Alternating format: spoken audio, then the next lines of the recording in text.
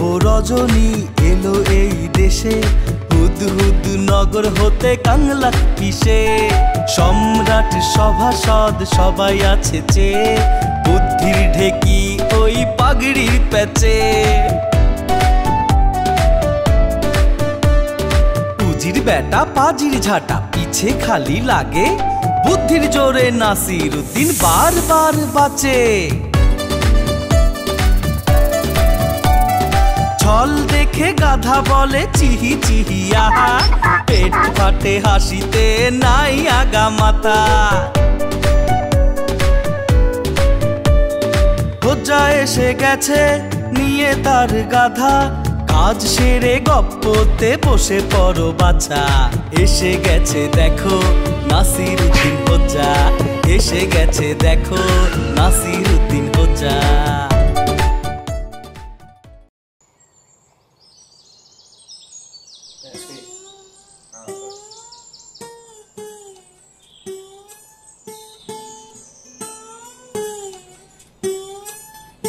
ওস্তাদজি থামুন তো এবার, সেই কখন থেকে টঙর টঙর করেই যাচ্ছেন।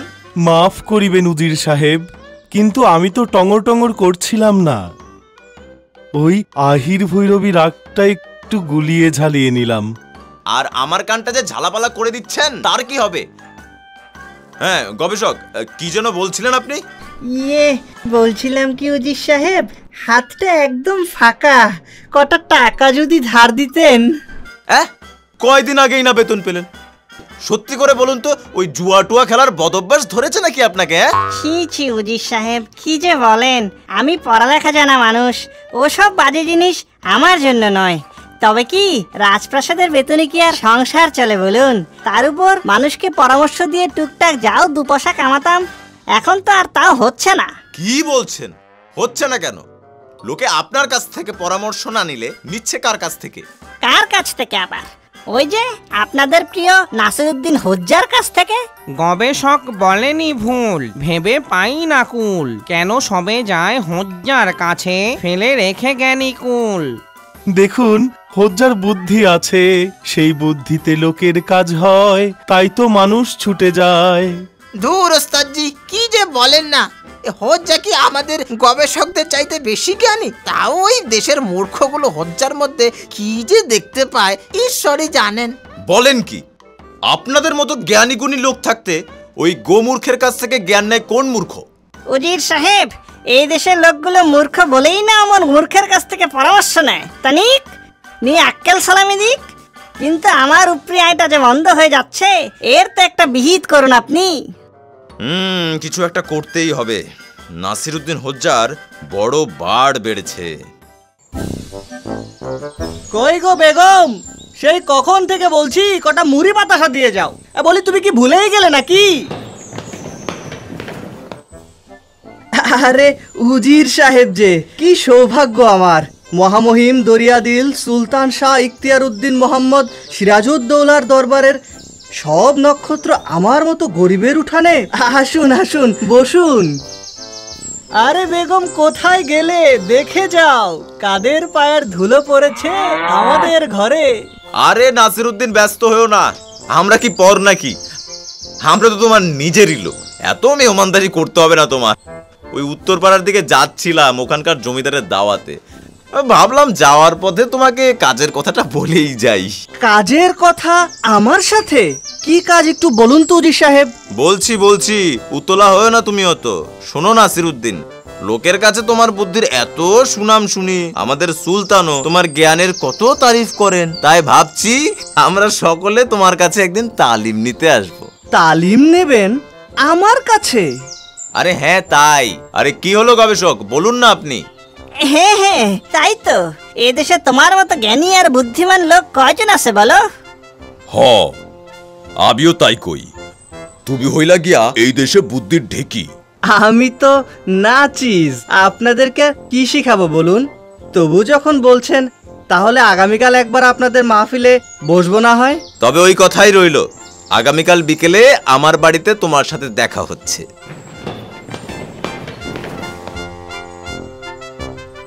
কি হয়েছে গো? খুব শোরগোল শুনলাম, কে এসেছিল? ওই উজির সাহেব দরবারের আরো কিছু সভাসদ নিয়ে এসেছিলেন। সে কি? ওই বেল্লি কুজিরটা আবার কি মনে করে? নিশ্চয়ই কোনো বদ মতলব আছে ওর। বলল আমার কাছে নাকি তালিম নিতে চায়। ইয়া আল্লাহ! আচ্ছা, এটা আবার ওদের তোমাকে জব্দ করার কোনো ফন্দি নয় তো? হলেই বা, আমাকে কি তুমি অত বেকুব মনে করো নাকি? তা ঠিক আছে, তোমার মাথা যে একেবারে খোলা ময়দান না তা আমি জানি, কিন্তু তুমি এবার কি করবে? কি আবার করব? তালিম দেব, এমন তালিম দেব যে ওই উজির বেটার তালিম নেওয়ার খায়েশ সারা জীবনের জন্য মিটে যাবে। ও বেটা যদি বুনো ওল হয় তবে আমিও নাসিরুদ্দিন হোজ্জা।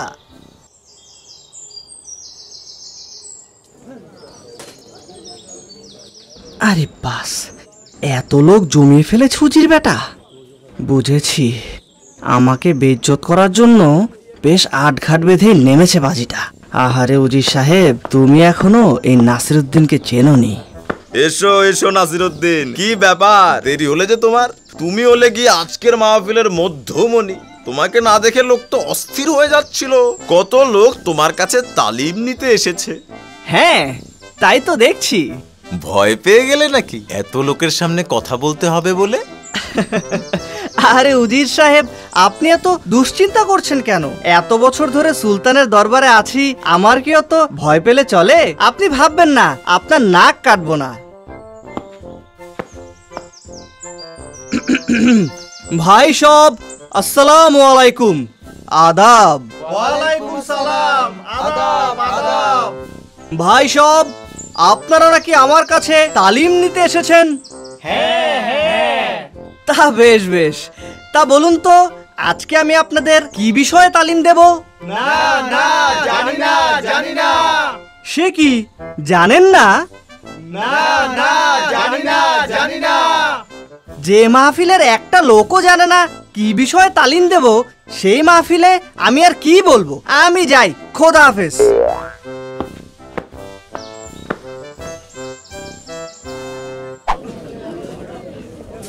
না না না ভাই, এগুলা কি বলতেছো? এই ছোট কই মাছের কেজি যদি 20 টাকা হয় তাহলে মানুষ খাবেটা কি? আহা মোল্লা সাহেব, কি যে কন, আপনার কাছ থেকে কি আর বেশি চাইতে পারি? আপনি তো আর ওই বদমাইশ উজিরটার মতো মাগনা মাল খাওয়ানোর ধান্দা করেন না। ওই যে শয়তানটার নাম লইতে না লইতেই আয়া পড়ছে। কে আসলো? ও উজির সাহেব। আরে নাসিরুদ্দিন যে, মাছ কিনতে এসেছো বুঝি? না, মাছের বাজারে মাছ কিনতে আসিনি, ওই তানসেনের বাজনা শুনতে এসেছি। কিছু বললে? না না উজির সাহেব, কিছু বলিনি। একবার তোমার বাড়ি যাব ভাবছিলাম। যাক, এখানেই যখন পেয়ে গেলাম তাহলে এখানেই বলে দিই। শোনো নাসিরুদ্দিন, কালকে মাহফিলের লোকজনের আচরণে আমি বড়ই শর্মিন্দা হয়েছি। কি যে বলেন উজির সাহেব, আপনার দাওয়াতে মাহফিলে গেলাম, এমন ভাগ্য কয়জনের হয়? তবে কি না, অমন গন্ডমূর্খের মতো যারা কথা বলে তাদের কি আর তালিম দেওয়া যায়? আপনিই বলুন। তা তো বটেই, অমন মূর্খদের সাথে কি তোমার মতো জ্ঞানী লোকের ওঠা বসা মানায়? কিন্তু ওই কয়েকটা গর্ধবের জন্য আমরা কেন তোমার জ্ঞান ভান্ডার থেকে বঞ্চিত হব বলো? ওভাবে বলছেন কেন উজির সাহেব? না না নাসিরুদ্দিন, কতগুলো জ্ঞান পিপাসু মানুষকে তালিম দিতে তুমি না করতে পারো না? কিন্তু কোনো কিন্তু নয়। আগামী সপ্তাহের শুক্রবার তুমি আমার গরিবখানায় আমাদের তালিম দিতে আসবে, কোনো আপত্তি আমি শুনবো না। ভাই সব, আসসালামু আলাইকুম। আদাব। ওয়ালাইকুম আসসালাম। আদাব আদাব। তা আপনারা সকলে আমার কাছ থেকে তালিম নিতে এসেছেন? হ্যাঁ হ্যাঁ। মাশাআল্লাহ। তা আপনারা কি জানেন আজকে কি বিষয়ে তালিম দিতে যাচ্ছি? জি হ্যাঁ হ্যাঁ। ও, সকলেই জানেন, তাহলে আপনারা তো সব জানতা। তা সব যখন জেনেই বসে আছেন তখন আমি আর কি বলবো? আমি চলি, খোদা হাফেজ।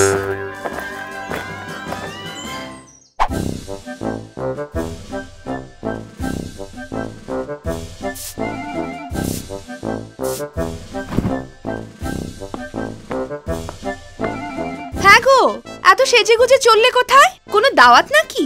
আমাকে না নিয়েই যাচ্ছ? তুমিও চলো বেগম, ওই দুষ্টু উজিরকে তালিম দিয়ে আসবে। আমি তো আর তোমার মতো গায়ে হাওয়া লাগিয়ে ঘুরি না, আমার কাজকর্ম আছে। জালেম আর জাহেল লোকদের শিক্ষা দেওয়ার চাইতে আর বড় কি কাজ হয় বলো? তার শিক্ষা দিলে না হয় বুঝতাম। তুমি তো গত 2 সপ্তাহ ধরে যাচ্ছ আর আসছো, আবার আজকেও নাকি উজির যেতে বলেছে ওখানে। ওইটাই শিক্ষা বেগম, তবে আজকে শিক্ষাটা চরম হবে আর মানে কি করবে তুমি? দেখোই না কি করি। আজকে ওই উজির বেটা চরম জব্দ হবে, দেখো। ভাই সব আসসালামু আলাইকুম, আদাব। ওয়ালাইকুম সালাম, আদাব আদাব। তা আপনারা সকলে নাকি আমার কাছে আবার তালিম দিতে এসেছেন? মাশাআল্লাহ। তা আপনারা কি জানেন আজকে আমি আপনাদের কি বিষয়ে তালিম দিতে যাচ্ছি?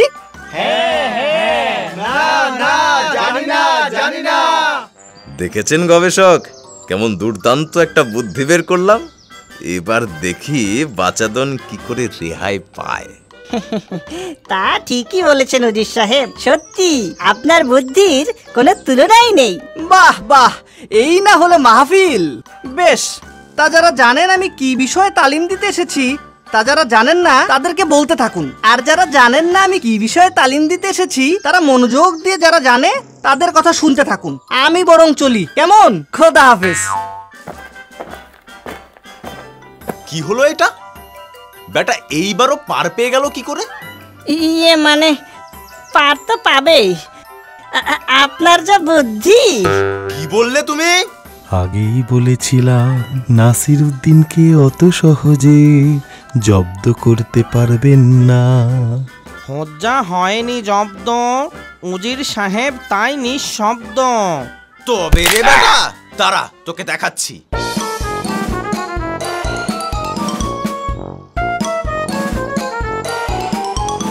হলে তো এবার, আগেই বলেছিলাম উজির সাহেব বুনো ওল হলে আমিও নাসিরুদ্দিন হজ্জা।